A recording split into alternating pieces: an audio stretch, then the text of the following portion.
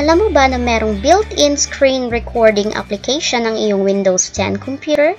So in this video, I'm going to demonstrate how to access and use this feature available in Windows 10.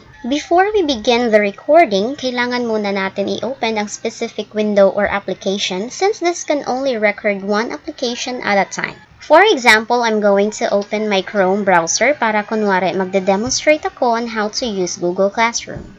So once naka-open na yung application na gusto mong i-record, i-hold Windows G on your keyboard and kailangan sabay ang pag-press until this window pops up.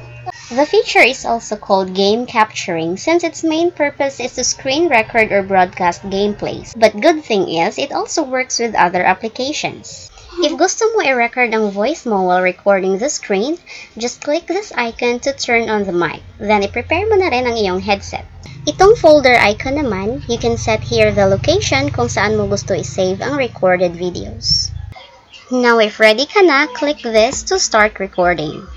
Once you click start, makikita mo ang maliit na window na to na nasa gilid. Ito yung indication na nagsa-start na ang screen recording. Makikita mo dito ang time or duration ng video, pero itong nasa video ko, hindi gumagalaw yung time kasi picture lang to. Hindi talaga ito makaka-capture ng screen recording. You can press this icon anytime if gusto mo i-mute or unmute ang sarili mo during the recording. Once you're done, just press the stop icon or simply close the application at automatic na din siya mag-stop. So sa ibaba, meron kang makikitang notification dyan kung saan isinave ang recorded video mo. Mamaya na natin i-open yung recorded video, let's try another application like PowerPoint presentation. So sa iyong PowerPoint presentation, i-click mo muna ang slideshow icon before you begin with the recording. This is very useful when creating lecture video, especially for the teachers since it can also record your voice when explaining each slide of the PowerPoint presentation. Kasi we don't just read the slides but we also need to elaborate them, right?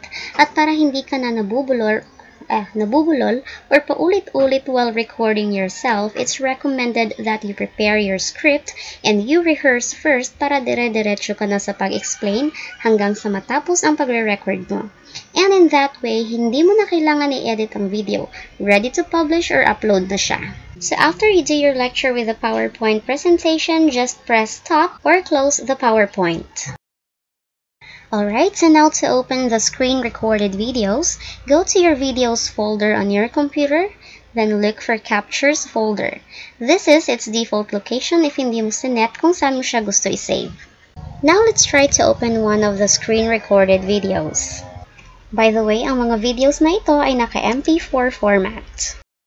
Before I end this video, gusto ko lang i-add na if you do screen recording within your desktop screen or within the folder, you will get this error message.